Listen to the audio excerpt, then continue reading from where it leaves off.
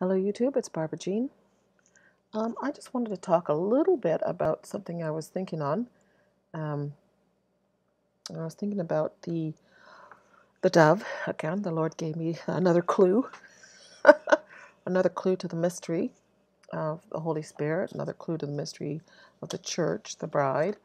And I believe when He showed me the two doves, the black dove and the white dove, which you'll see in my previous videos that I did before this one, um, He was showing me something, again, a part of the mystery of the Holy Spirit. And I was thinking, as I was thinking about these doves that the Lord showed to me last week, was how in the story of Noah, which you'll find in the book of Genesis, about Genesis chapter 6 to 8, 9, something like that, um, the world became very wicked, and when the Lord flooded the world with water, destroyed the world with water, uh, and Noah was in the ark, He sent out a dove 3 times, a female dove into the world 3 times. And the second time He sent out the dove, it came back with an olive branch in its mouth. So I began to think about this olive branch.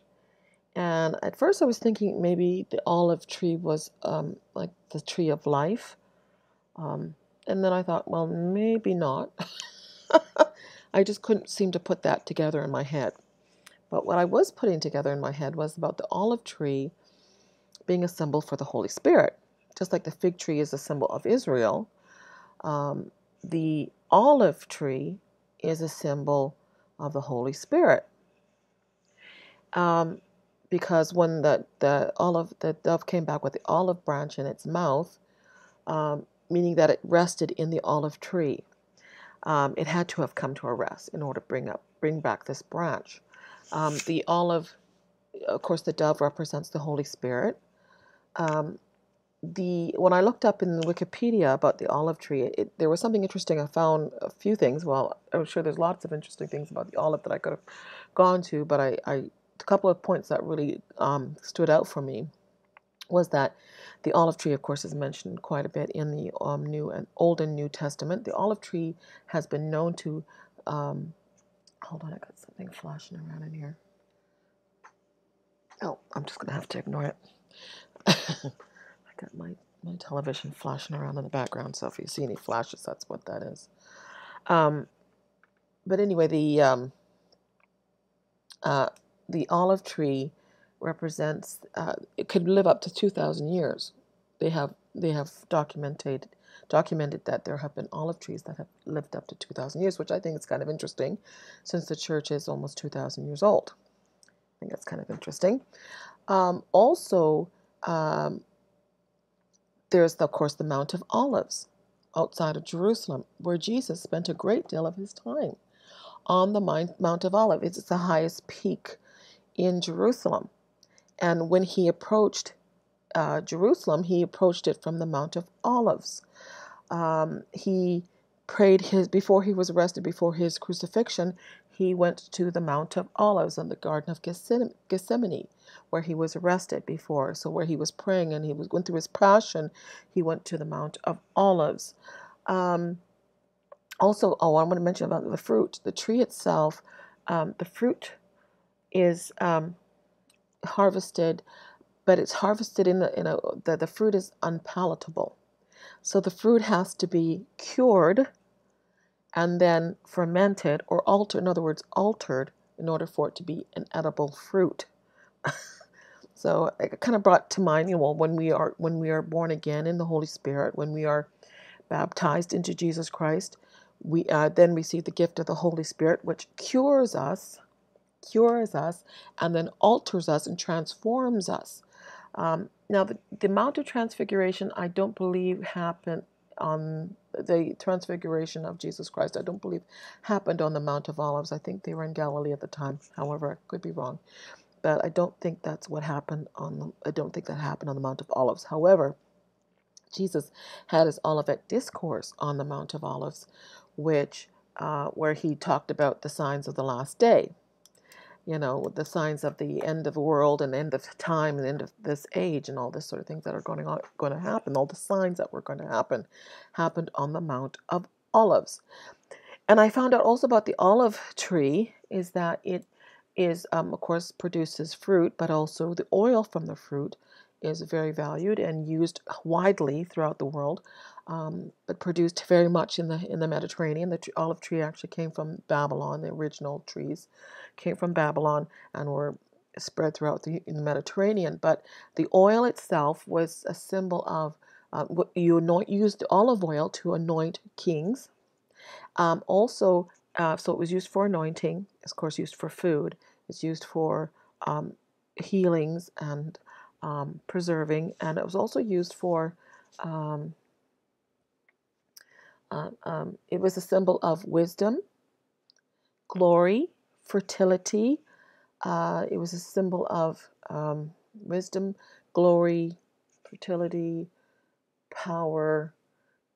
Anyway, there were several reasons why they used the olive oil and olive branches in religious ceremonies. It was used quite widely as a symbol for victory, victory over your enemies. So it was used in war, like Olympic Games or sports games or an actual warfare. You were crowned with an olive branch on your head. Some interesting things about the olive that this dove was carrying in its mouth.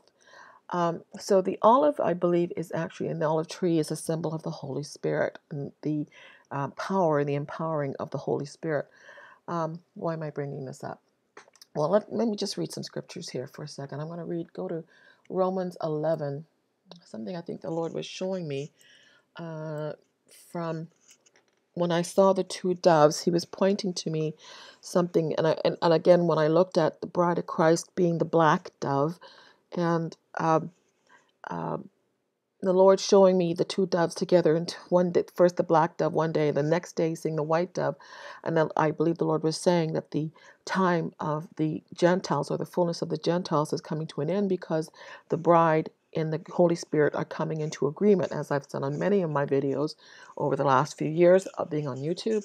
I have said the Holy Spirit and the bride come into agreement. So now they, I believe, are coming into agreement, and we're coming to a time when the olive branch, the wild olive branch, is going to get ready to be cut off and the natural branch being grafted back in, which is when I was talking about the Ethiopian woman and Miriam being sent outside the camp because she was unclean for 7 days.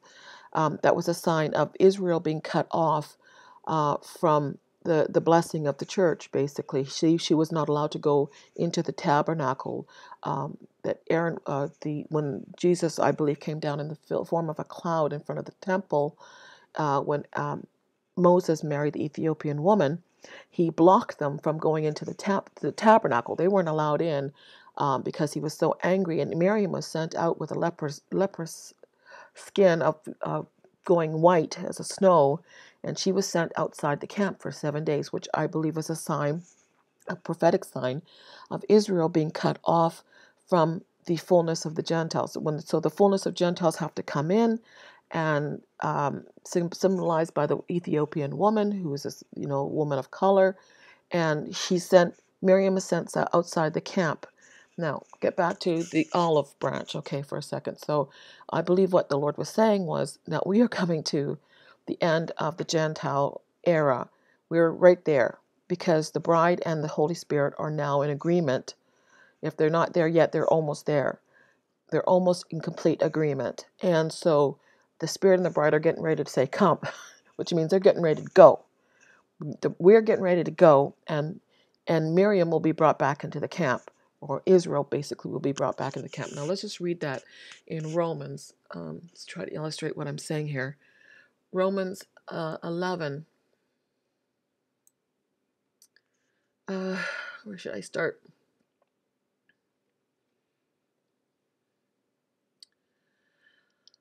Let's see. Let's start from verse 7.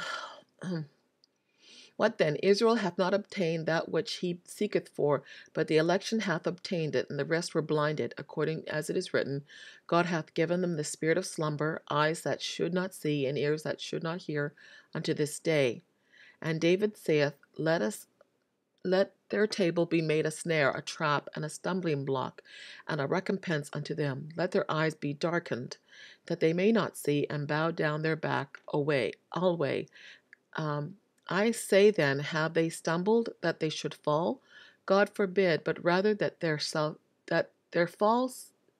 through their fall salvation is come unto the Gentiles, for to provoke them to jealousy. Now if that fall of them be the riches of the world, and the diminishing of them the riches of the Gentiles, how much more their fullness? For I speak to you Gentiles, and as much as I am an apostle of the Gentiles, I magnify mine office. If by any means I may provoke to emulate them which are my flesh, and might save some of them.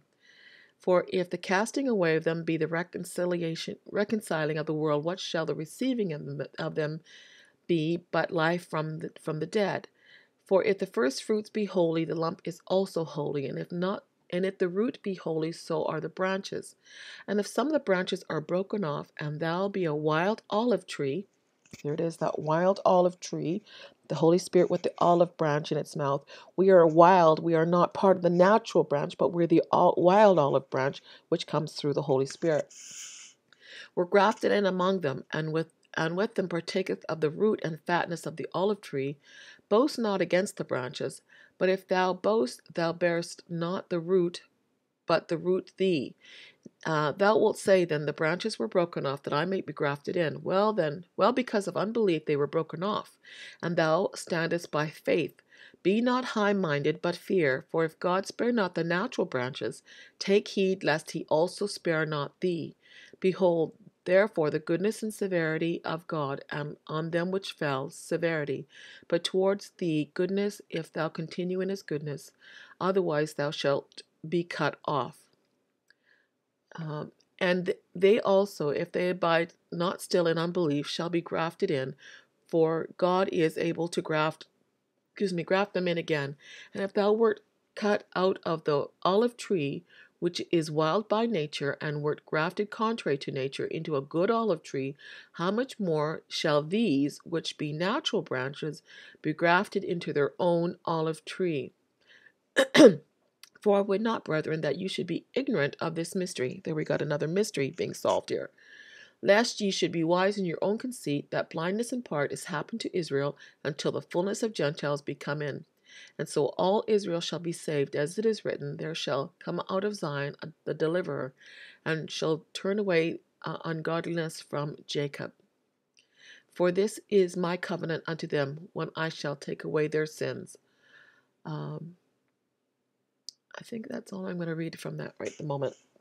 Just to say, though, I'll try to make this a little shorter video by stopping around here now, not going on any longer than I already am. That the Mount of Olives, I believe, the sign of the dove was pointing me to this mystery here, that we are, that the wild branches that have been unfruitful are getting ready to be cut off, and that the natural branches will be brought back in.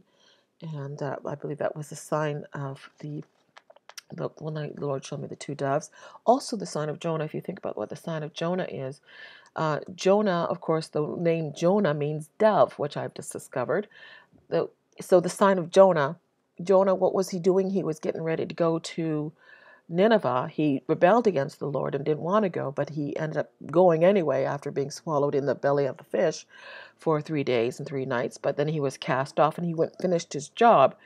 And so this dove, the sign of the dove, went into Nineveh to warn them of imminent destruction.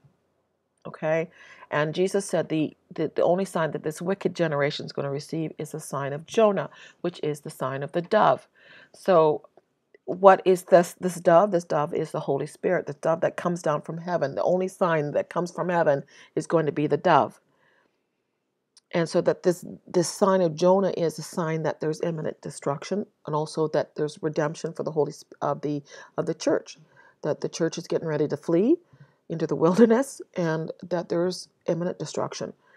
Also, that Israel is getting ready to be grafted back in. She's being ready to be brought back into the camp. I believe that's what this sign, what the Lord showed me was. So I think I'm going to leave it at that and come back to something else. I'll do a little follow-up video after this. God bless.